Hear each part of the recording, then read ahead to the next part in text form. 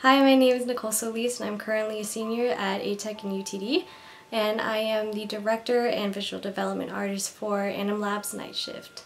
Hi, my name is Fontanilla. I'm a current senior in ATech at UTD, and right now I am the co-director and storyboard artist for Night Shift. Night Shift is an endearing story about a little girl who misses the presence of somebody very big in her life and would go through great lengths just to spend a little bit of time with that person. Anim Lab functions really differently from other classes. We do have our professors Kara and Todd to kind of push us in the right direction, but for the most part this project is student-led, and I think that is one of the main things that sets us apart. Anim Lab functions in a way that it mimics an actual studio environment and mimics the production pipeline of an actual studio. It's a very project-based class, as other classes are. However, we're in a class of about 40 students and it's a really big collaborative effort between all of us.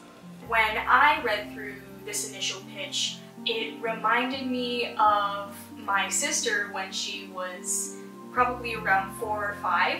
There's also a kind of personal aspect that you will know when you see it that really resonated with me and my childhood experiences.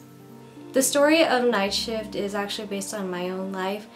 Without giving too much away about the story, it is based on my relationship with my dad. He was always working night shifts and I didn't get to see him all that often, and the feeling that created led to Night Shift, and the story of Night Shift is very much based and inspired by that. And I believe personal stories are the most relatable.